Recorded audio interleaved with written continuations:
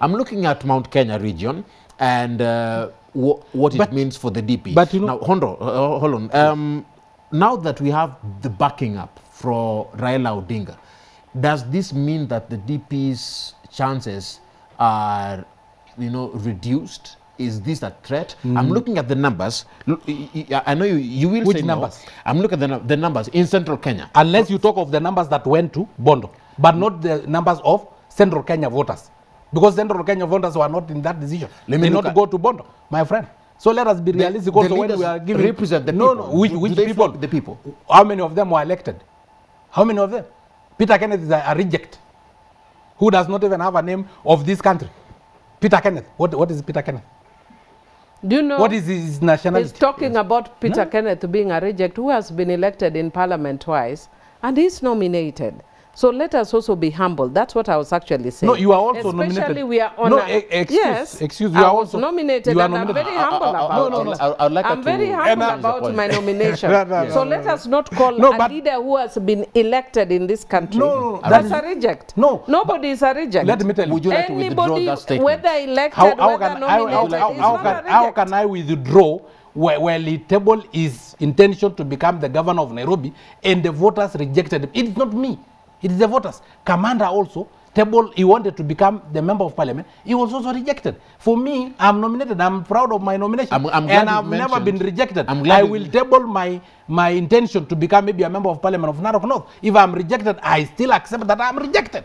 I'm glad you mentioned Maina Commander, because Commander said this at the same place. And I quote, once we have united the two communities, Luo and Kikuyu, it will be easy to work with other communities to be a formidable force in 2022. We have 42 tribes in Kenya. Uniting two of them is totally exclusivity. You are I would like us to look at the numbers here, and I'm looking at... No, don't look at the numbers. Before you look at the numbers, 2.6 million Before you look at the numbers, unless uniting the two basically means that in our basket we already have other numbers. Yes. So uniting the two is basically adding the numbers. It's not about exclusivity. No. It's about uniting the whole country. Two tribes. It's about uniting 40-something tribes. This issue. It's not about two tribes. Now let me... this issue of becoming tribal... Allow me to come now to... We want a It's country. not about two tribes. We want a united country. The 42 tribes are united. We don't want a country of two tribes. We don't want a country where there is exclusion of the other 40 tribes. Now, let me tell you, Millie, we want a country that is united. Just what Honorable Sankoka said, Kiaru Member of Parliament Dindi Nyoro said this, and I quote, coming together to gang up against the Hustler Nation just because Ruto was born of a peasant father is retrogressive politics. Mount Kenya will vote based on their conscience without any intimidation. Isn't this retrogressive politics, in your view? I think it's not only retrogressive, but it's a fallacy to classify some people as dynasties. There's no greater dynasty than William Samoei Ruto. He has never worked in his life. We finished the same year with him in the university. And as soon as he finished, he got a good job through KANU. While some of us were still getting into matatus, having roast maize for lunch, he was already driving. Free money from the government of Kenya. So if indeed there's a person who is a dynasty, then William is dynasty. So what I would want to encourage us is let us stop the politics of tagging and giving names. Let us just do clean politics where you sell your policy, where you sell your agenda, where you sell your manifesto, without trying to brand people as dynasty versus hustler. There's no greater dynasty than him because he has never worked. I can tell you, look at Dr. William Ruto's CV and look at my CV. I will count for you where I have worked. I have struggled through from working from Kamau and Kamau Advocates for earning like peanuts, 6,000 Kenya shillings, to working in the Attorney General's, to working. Give me that CV. I'm looking at the Deputy President. She has mentioned being clean, of which I remember the President at the prayer day, he said that kama nimekukosea nisamehe, kama umenikosea nami pia na kusamehe. That is great and we support it. But before we go to that, I want to mention about the hustler. You dispute that it has no meaning. No, it have a lot of meaning from the president, coming from the president. It have a lot of meaning to all of us. And I'm quite sure there is a meaning to it. And probably attached to their future relationship with the deputy president and maybe Kalonzo Musyoka and the rest who will be brought on board into the whatever. So, and probably the abuses that we have been using against each other as Kenyans. So all this, it have a lot of meaning. And I really support the president on that. We should forgive each other. I also forgive you. I think you will forgive me and I will forgive you. But I was on the issue of dynasty and hustler. You know, you people should understand. A hustler in Kenyan meaning is that somebody who have struggled, somebody who have walked to school barefooted, somebody who have slept hungry, not because he have malaria or he have typhoid that loses appetite. It is because mama ametafuta na akakosa. That is the meaning of a hustler. And what we are simply saying is that let us stop now the conversation about 2 positions or 3 positions, or as leaders, let us not talk about the people who are down there. And you know, for us, we had an ambition to change the lives of people who are down there. In the big 4 agenda, we had the affordable housing, 500,000 houses, each of them requiring a plumber, an electrician, a painter, 5 people. 5 times 500,000, that is 2.5 million jobs. There is something that you had said. There is something that you had said. No, just a minute. But what happened? From 2018, we have been going around with something called BBI, probably creation of 3 or 4 positions, leaving the jobs that we are supposed to create in affordable housing for 2.5 million Kenyans. Hold it there. Now, my director, please pull up this clip. Let's take a listen to what Honorable David Sankok said. Wheelbarrow ni expensive. Sisi tunahitaji hiyo wheelbarrow, tunahitaji hiyo mkokoteni, lakini wale ambao walisaliwa kwa nyumba ya matajiri hawaelewi. Hata ukiambia nimelala njaa, anaita daktari anafikiri uko na typhoid ama malaria ndio inapoteza appetite. Hawajui kuna watu wanalala njaa kwa kukosa. Isn't that retrogressive in any way?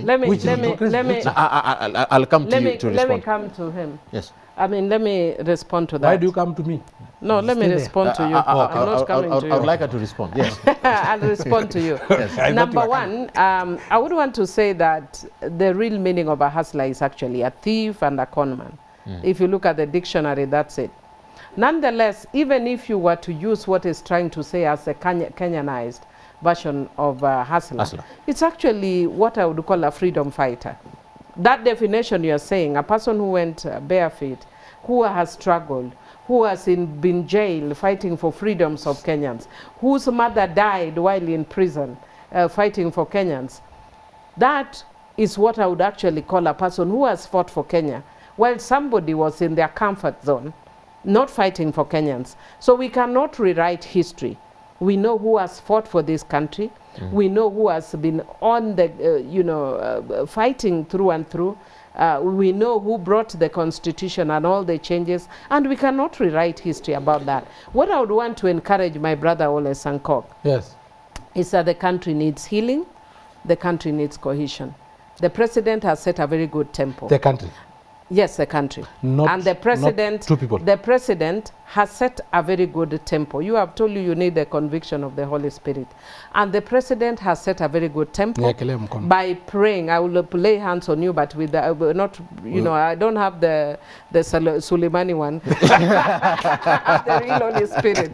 And I will lay hands on you so that God may convict you of. And I can tell you that the country, the president has set a very good tone, and the tone of forgiveness, that we forgive each other. Yeah, we have if he has offended us anyway, we forgive him. May I forgive the president, that if I have offended him and I call him names, may he also forgive me. It's an era of forgiveness. It's a time for forgiveness. Yes. So let us forgive. For the sake of unity. Let us not say that when there is forgiveness, you say forgiveness, but forgiveness what? But you would be the ones that the Bible calls Sanballats and Tobiases.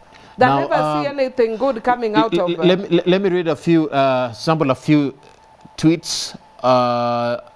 Advice Mundalo says, tell Honorable Sankok that there is no job description in the constitution called politicking. His role is legislation. The role should even come out better from a nominated member since he has no constituency. And by the way, Zach is a married man.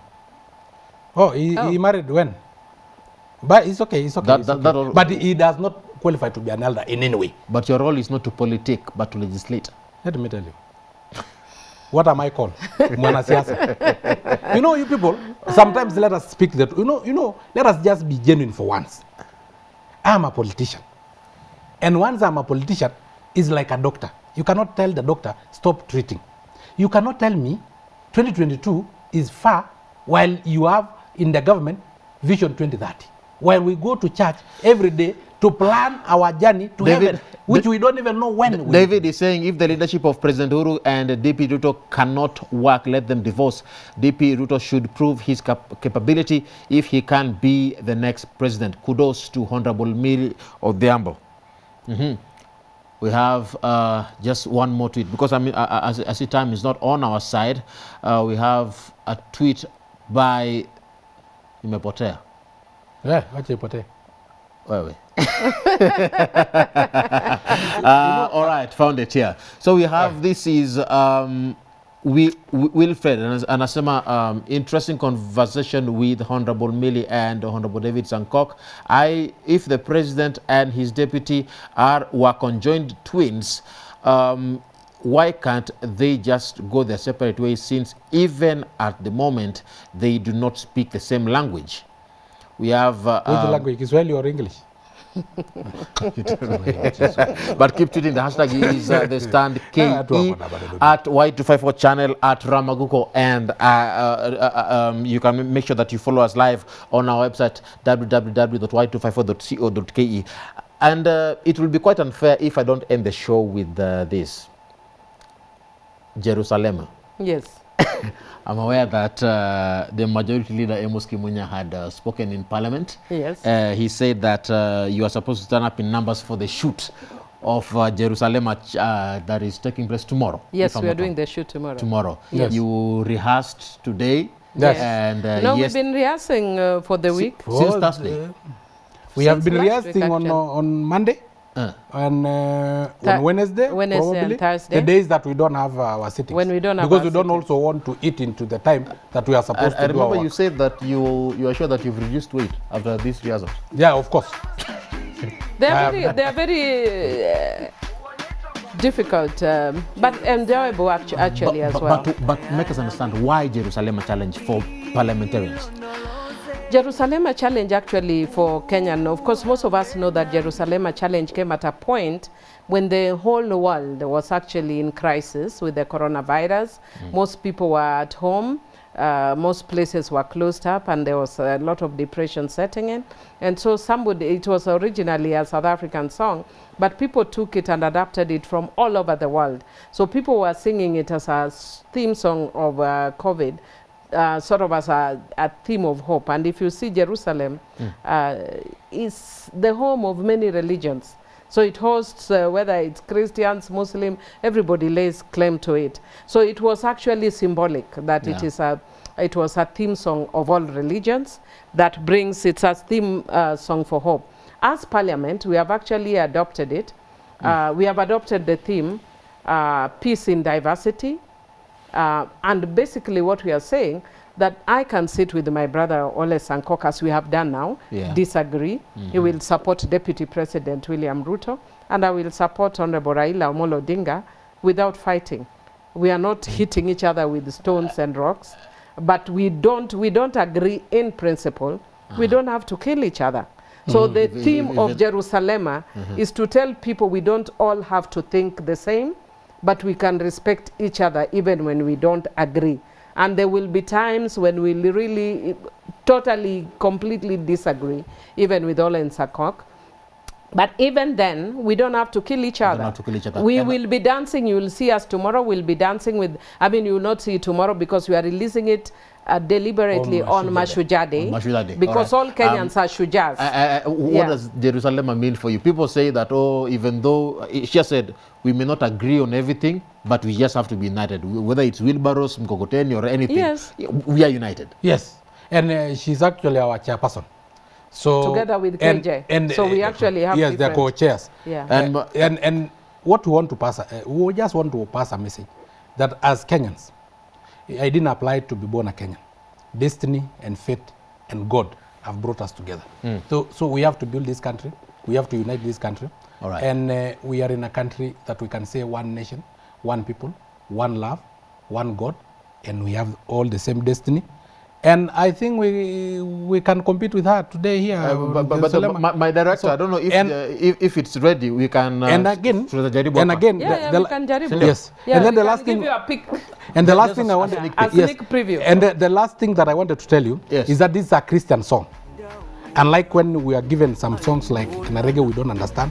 When we are given some words like Tibi Alala, we don't understand. We want basically to be more Christian, to be a country that sing Christian songs, a country that I sing actually want to patriotic say songs. I want to say it's a religious song. Yes, because religious. even in our group, there are also Muslims and others. Yes, it's and a that's why religious. I'm telling you symbolically, Jerusalem is a city Let's- that is owned by all religions. let's So it try. is a, it's So a, we wake up a song say, of faith and hope. And I think at this point in time, let's just say that this is how we are winding up the show today. Yeah. Okay, so thank you very much for tuning in. We are winding up with Jerusalem. So Oh, you want me to remove shoes? Yeah, to remove your shoes. Yeah, I Is can it- remove the Yes, shoes. let her remove the shoes so that we can dance properly.